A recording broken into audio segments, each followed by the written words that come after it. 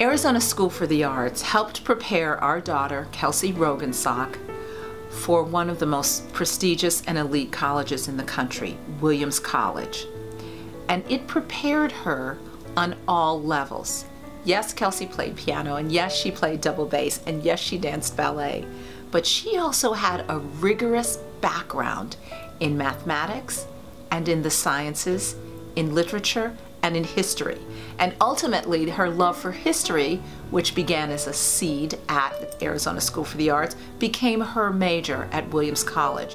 Our son David entered the school on the day it started. So he was founding or a charter kid in the 8th grade. Today he is a ballet dancer and he dances for 2 companies, American Ballet Theater in New York City and the Bolshoi in Moscow, Russia. He was the first American to ever be invited to join the Bolshoi. Our son, Scott Fitzsimmons, is a senior at ASA this year. And he's a recipient of the Flynn Foundation Scholarship, which is a full ride to any Arizona State school. Next year, he'll be studying mechanical engineering at Barrett Honors College at ASU.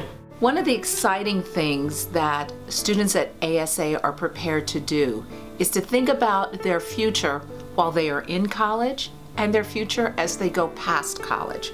One of the great opportunities that Kelsey received was to be able to apply for and receive the Fulbright Award. What ASA did was prepare Kelsey for that Fulbright. It is a rigorous undertaking. It requires not only great writing skills, but it also requires a background which involves learning, the ability to translate and communicate your ideas, the ability to give to a community and understand what that means, and the ability to have a uniqueness. And one of the things that is great about Arizona School for the Arts is every student is embodied with the belief and the understanding that they are unique and they bring their own special skills and talents to the table. I believe that every student at Arizona School for the Arts will be prepared to apply for a Fulbright.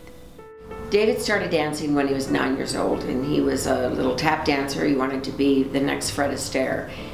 When he came to this school, it wasn't because of ballet, it was because of the culture, the arts focus, and the safety of the environment. We kind of knew for a long time that we needed an environment where David could thrive, and obviously where he was going to school was not working out at all.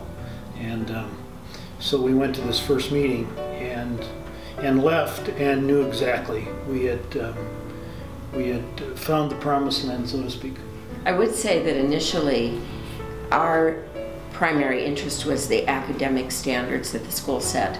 Our son was artistic, but we had no clue that he would end up being as focused and as good as he is. One of the things that makes ASA unique as a performing arts school is the confidence that your child will build participating in orchestra or band, or in our situation, Scott's in jazz band. And he's really learned to work as part of a team. You know, the jazz band tosses solos back and forth, and they actually do some rewriting of music together. So he's really learned to work as a team, and I think it's important for a child to have that experience and also to feel confident and that they've achieved something that, you know, doesn't have to be on the baseball field or the football field, as it is in so many of our public schools.